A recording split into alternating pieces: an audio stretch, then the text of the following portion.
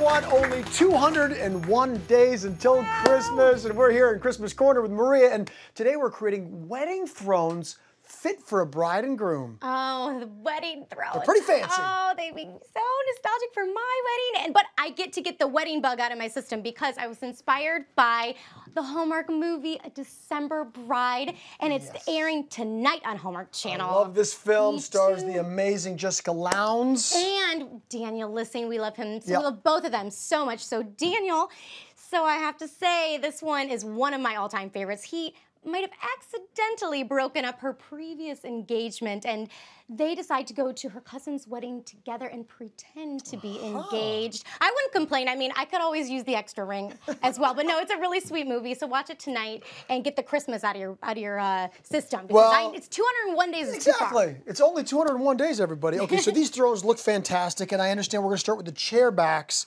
You need a good foundation sort of to put that wreath on there, right? Yeah, so the whole idea with this is you really want to create a special place for the bride and groom. Okay. We're celebrating June weddings here, of course, as well, with so many weddings coming up. So the idea is you can create something spectacular. This is what I love about DIYs. Out of something truly, it's like a piece of chiffon and a chair, and we're creating a throne. Okay, so that's what we have here. So for your wedding or your event, whatever you're doing this for, you want to make sure to choose your chairs, obviously, accordingly before you go in. So this is what I decided to do because I wanted something with all this intricate detail so I could weave all of this in. So I have my pieces of chiffon. When you go to the fabric store, this is polyester chiffon. I was just going to ask. Okay, this is where you're going to save a lot of money as well. So and is it all one piece that you're weaving in and out of these little slats, or are you cutting it into pieces? It's an illusion. So I am cutting these into pieces, and Cameron, I'll actually show you as I weave this through. Okay. So I'm doing every other one, so you can see this is one here, this is one here, and I'm going to bring it around over here and through, so you can see, and you just kind of bunch it together, like that. So you want to go through each one, and you can go in, and that's the great thing about. Is it kind of like quilting? It kind of looks like quilting, doesn't it? Where you kind of have that. And if it doesn't look like quilting, for all your quilters out there, I apologize. To me, it looks like quilting. So you see I have my chiffon piece right here. So it's going to come in big lengths like this, and you can cut it yourself. And the cool thing about this is it doesn't have to be a perfect length either. You just want to make sure that when you're doing it, you can see how long this is. Good job. What's cool about this is you can see how long it is. And what I do is I fluff the bottom, and I do this and hide any pieces that are imperfect. And I actually like the sort of bubble that it makes at the bottom, because that's what makes it look very, very bridal. That looks so good, and Maria. you don't want it to be too like perfect either. You know, you want it to have that sort of whimsical type of look. And that's what I have here. And it looks like, as you're kind of doing that at the bottom, it looks like it's all coming together, and it may just be one piece of fabric instead of strips of the chiffon. Exactly. And so when you're getting your chiffon too, you get it for a couple chairs. It depends on what it is, but you could also bring your chair in. And the fabric store will be able to tell you exactly what you need to do. Yeah, I was just or how much you need to kind of get for that. Beautiful. Looking at this you inside out. noticed that you missed one little. There we go. I wasn't going to call you out. Yeah, you knew. All right. So as you're fixing that last one up, I'm going to bring up the point that obviously we're going to have a wreath. So that's more or less the foundation where the wreath is going to lie on, and these wreaths, you know, for Mr. and Mrs. for the bride and groom. Yeah, exactly. I need to go in there and adjust that. There we go. Okay.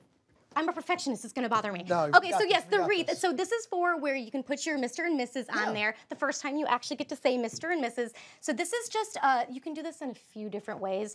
These are, you can get a wreath form, which is just like a plain, you know, basically a piece of round wood that you get at the craft supply store. These are grapevine wreaths. These are great if you want to DIY it yourself. I love For instance, like you could put this in, you could put the little pieces like this in, and just use some hot glue and the poinsettia, and also this is one that I got that has mistletoe on it, and I found this pre-made and it was super easy. But what makes it special is this guy right here. Yeah. This is just foam core. Print out your font, and all you do is take an X-Acto knife and glue this on using this, like a spray adhesive.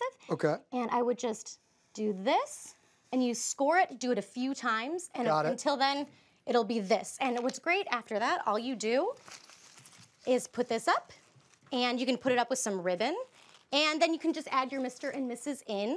And truthfully, Cameron, you could do this for any holiday with any theme of wedding. So if you have a fall wedding, I have a wreath down there. So you could actually do this with like a fall wreath like this. So for instance, I would do this, I would do a much smaller wreath, but I wanted you to see the colors. So you could do it like that. What a great idea. Look how beautiful that is.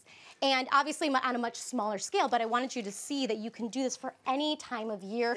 Change up the chiffon color, anything like that. And then you put the misses inside. Is that what you do there? You just kind of attach it. Now, could you do like a his and hers wreath? Like this one here, is it maybe a bit more masculine and that one's a bit more feminine? Could you do that? You can do anything you want. You can customize it. That's what's so great is you can make it so if you are more of like the earthy type or the fancy type, it's all up to you. You could do anything you want. Really impressive, Maria. And like you say, a lot of bang for the buck. This is your throne. Yes. Oh, she's flashing back to her wedding days, everybody. Okay, here we go. Thank you, Maria. Full instructions, you know where to go, hallmarkchannel.com. And check out A December Bride tonight at 8/7 Central right here on Hallmark Channel.